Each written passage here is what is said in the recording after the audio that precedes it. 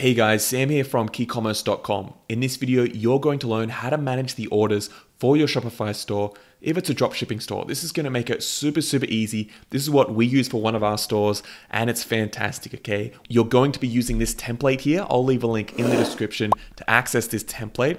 It basically allows you to see all the information for all the orders that come into your store and how to actually send them out to your supplier. It allows you to also track the profit margin and how much money you're actually making from these orders. It's absolutely fantastic. The good thing is it's fully automated. We're going to be using a software called Zapier. I'll put a link down below. You'll be able to use the free version. This covers up to 100 orders per month. Above that, there's the paid version. I use the paid version all the time. I actually automate so much of my businesses with Zapier. It's saved me hundreds and hundreds of hours of time. So I do recommend that, but go check it out for yourself. It depends on how you actually use it. Let me explain what we're actually going to do here and how this works. So imagine here, you've got your Shopify store and you're getting all these orders. It's fantastic. Sometimes it can be really frustrating to actually organize and make sure they get sent to the right dropshipping supplier. And of course, in Shopify, there's a feature that allows you to automatically send out the emails to the suppliers. But especially if you're doing high ticket and you want to send out these emails by yourself at the start, but even just track that you've paid each one individually, this does that for you with this sheet. So what it does, you've got all these orders coming in.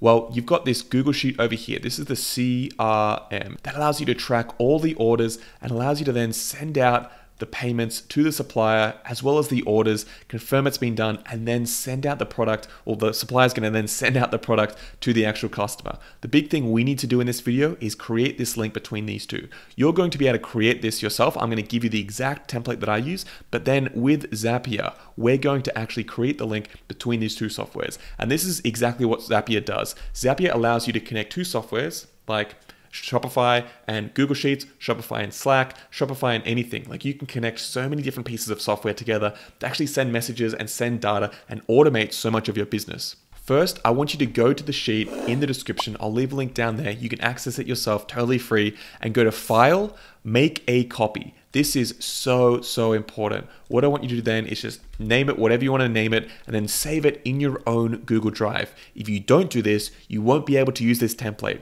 I'm only giving you view access to this template here. Once you have that ready, you're then going to go to sign up for Zapier. I'll leave a link in the description. And once you sign up, you'll see this main dashboard here. Now we're going to create the link between Shopify and the Google Sheet. Okay, so we're going to click Make a Zap here. We're going to search for Shopify. There it is. Now we're going to create the event. This is when the actual new order is created in that CRM, the actual Google Sheet. So we're going to click New Order. So anytime a new order happens, this is the trigger for this automation. Click Continue. It's then going to ask you to choose your Shopify account. You're going to have to sign in as well. It's already signed in for me because I use this all the time. Click Save and Continue. Test trigger. It's then going to pull a test order from your store. Click Continue.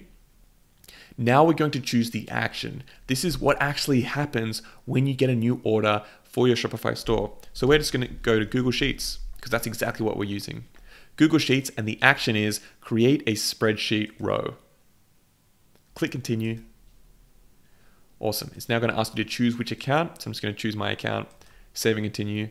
It's then going to ask you to pull in the right drive. I've only got one drive. And then the sheet, which here, you just want to search for your one. So how to manage orders, CRM Template, Key Commerce, whatever you named it. If you kept the same name, that's totally fine. The worksheet, there's only one worksheet here called CRM. That is down the bottom here. See, it says CRM. Go back here. And now what we're doing here is we're telling Zapier which column equals which part of the order. So see how this is all here, the order number, email, all that sort of stuff, it's already pulled in. That's what we want to do and tell it which one is assigned to which column. Just follow exactly what I do here. The order number is just going to be the first one, name. It's going to have the actual order number there. The date, that's going to be updated at. So just search just like I searched and click that one, updated at, there it is right there. The name, this is going to be the name of the person. So I'll put in the first name, space, and then put in the last name. The next one's going to be the email. That's super easy. There it is. The address. This is where we actually pull in the shipping address for this customer. So let's just go through, and then I put a comma, Sydney, comma, New South Wales, comma, and then the postcode, the zip code. So that's all in there like that. The contact number, that's just going to be shipping, address, phone. The order price is going to be total price. The shipping price is going to be shipping lines price. The total customer price is what the customer pays apart from shipping, which is going to be total line items price. There it is, right there. The link to the order, this is a link to the actual order so that you can access it later. It makes it really, really easy. The order contents is the actual contents of the order. Pulls it in like that brilliantly. That's everything we need. Now that that's done, we're going to fill these in manually ourselves in the actual sheet. So leave them all empty because we're not going to automate those. Save and continue. It's now setting it up. It's now going to test this out. So test and continue.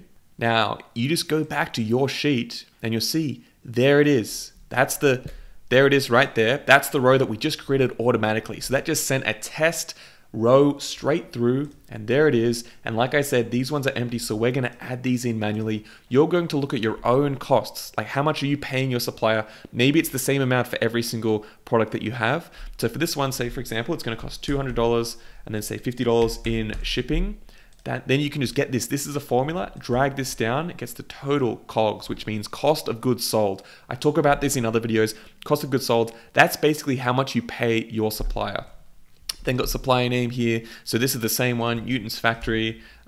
This one's been paid, but this one hasn't. So that's there right now. These columns here are formulas that allow you to just paste this down, and it's going to actually find out the actual profit, the gross profit, and the profit margin right there. I have a video on how to calculate your profit margin. I'll put a link to that below. This plays into this a little bit, but for this one here, I only just use an example amount, but that made the profit, the gross profit, 10%. So now that we have that added in, we need to go back to our Zap and then click Turn on Zap. This is then going to turn it on.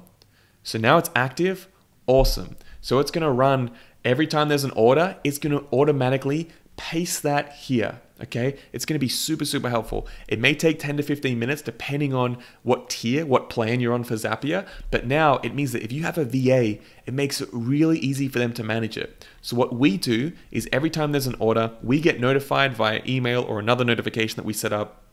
And then we know that automatically, okay, here's all the details. Let's now send this to our supplier. So we have an automated thing. So it automatically sends an email. And once we pay, we just type in yes, it's paid, it notifies in the system, and then we also like to put a link to the invoice in this one here. So we'll upload it to Google Drive and then link there so it's all saved. So when we do our accounting later, it's all really easy to see and track. And then we put the actual invoice number from the actual supplier as well, just that we can have that in there. And then once it's delivered, we'll mark it as delivered so it's all there. This works really well for us because we're doing a lot of high ticket sort of sales. And generally we're not having tens of thousands of orders per month. So it allows some sort of manual work here, which is what we actually like, so to make sure it's high touch and we get stuff done. And if there's any variations for the products with our actual supplier. So guys, that's how you set up the CRM for your store. Once that's set up, that's going to be automated and you can use this to actually manage your orders going forward. You can also easily click this link and go into the actual store dashboard. And it's going to be really, really helpful as well for that order if you need to check anything or edit anything. This is what we do as well, and you'll be able to see here the actual profit, which is really helpful. So you can select all of these and it's going to tell you, oh, we've made $1,000. That's awesome. Great work. Anyway, guys, that's it for this video. If it was helpful, please let me know in the comments below. Please give it a thumbs up and check out my other videos. I'll leave a link to the one about the profit margin calculation below. That's going to be super helpful for you guys.